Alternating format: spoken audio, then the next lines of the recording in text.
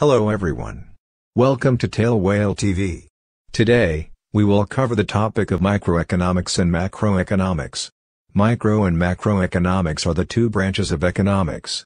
So, let's see that what is microeconomics. It is the study of specific markets and sections of the economy, rather than the whole economy. It actually focuses on the actions of the individual agents, which include consumers, households and businesses, regarding the allocation of scarce resources within an economy. Microeconomics attempts to explain that what is likely to happen if certain economic factors change.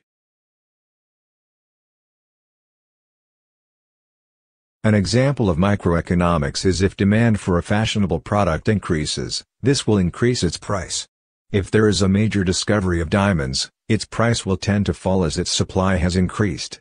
Microeconomics use theories to explain the change in individual markets and industries. Now, we will see that what is macroeconomics. Macroeconomics is the study of the whole economy rather than individual segments. Macroeconomics attempts to explain that what is likely to happen if certain factors change.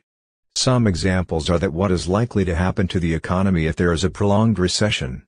This will cause unemployment in many industries and will result in negative economic growth for the economy as a whole.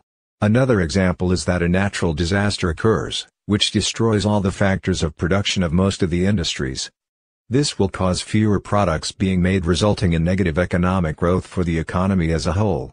And those are the branches of economics. Thanks for watching. Don't forget to like and subscribe.